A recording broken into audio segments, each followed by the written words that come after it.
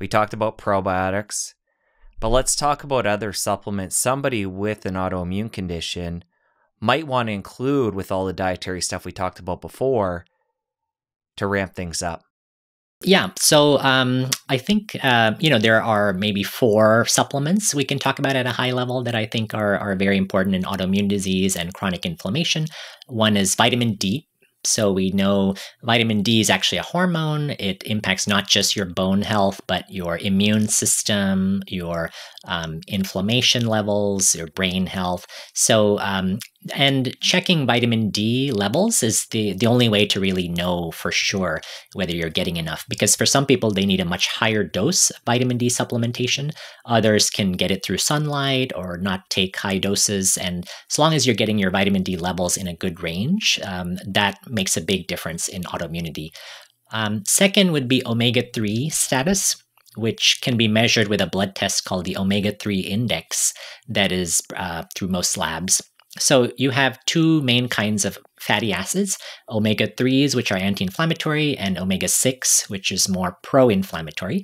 And omega-3s are found in fish, seafood, flax seeds, chia seeds, a few foods like that. And so fish oil is something that is a good option if you're not able to get omega-3s, because it really makes a big difference for the inflammation. And then third, I think I have to talk about curcumin, because I'm a big fan of turmeric, but curcumin is a form of it that is much more better absorbed. And in that case, supplement can really ensure that the turmeric is getting into the bloodstream, into the joints, or wherever the tissue is you want it to work. There are many forms of curcumin now that have multiples, like better absorption, 100 times better absorption than regular turmeric. So that's where doing a curcumin supplement can be helpful. And then finally, I'll mention glutathione, because, just the most important antioxidant in the body. It supports detoxification. We talked about how autoimmune patients tend to have low levels of glutathione. And there's 2 forms of glutathione. There's a liposomal and reduced, both of which have been shown to be effective at raising intracellular glutathione. So liposomal is where the glutathione is packaged into a fat molecule called a liposome that is better absorbed. And then reduced glutathione is a different form that is also well absorbed. So other forms of glutathione don't get absorbed orally that well, but those are 2 forms that are good, and glutathione can be a really foundational supplement as well. That's great.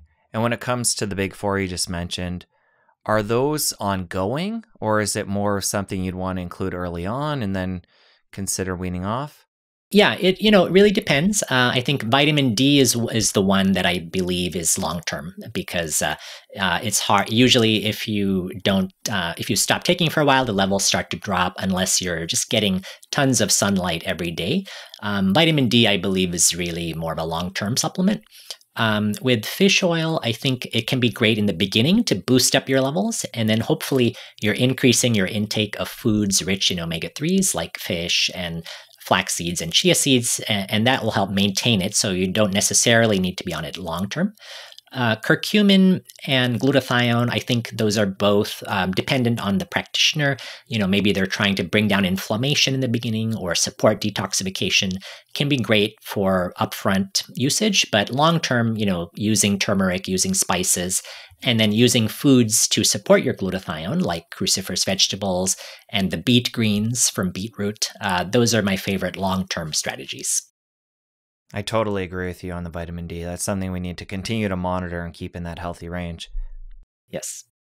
I think this would be a good place to talk about adaptogens. You mentioned astragalus before. I believe that fits under that category. But what these are known for is modulating the immune system, which is the thesis of what we're talking about today. So how do you feel these have a role within treating autoimmunity? Absolutely. So adaptogens are herbs that help your body adapt to stress. And some examples of them are ashwagandha, ginseng, rhodiola. Those are probably the three that I use the most often. And ashwagandha is an Ayurvedic herb that also is anti-inflammatory, but is excellent for stress.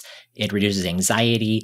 It's one of those few herbs that increases energy and also calms the person. So unlike caffeine, where you might feel wired or something like that, but it's calming and energizing at the same time. Rhodiola is similar in property. That's so for example, ashwagandha should be avoided in people with hyperthyroidism because it stimulates the thyroid in a good way if you have Hashimoto's or hypothyroidism, but can be problematic if you have hyperthyroidism. Rhodiola does not have that same issue, and it's a great alternative. It's very good as well for mood, supports, in fact, some people use it as an antidepressant. It really uplifts mood. And ginseng is another option as well, especially if you're seeing a Chinese medicine practitioner. They often use ginseng as their adaptogen. If you enjoyed that clip, press here for the full episode. I'll see you over there. What we often see in autoimmunity are certain parts of the immune system are hyperactive. Those are the attacking the tissues, producing the autoantibodies, and other parts are actually suppressed, like the part that's supposed to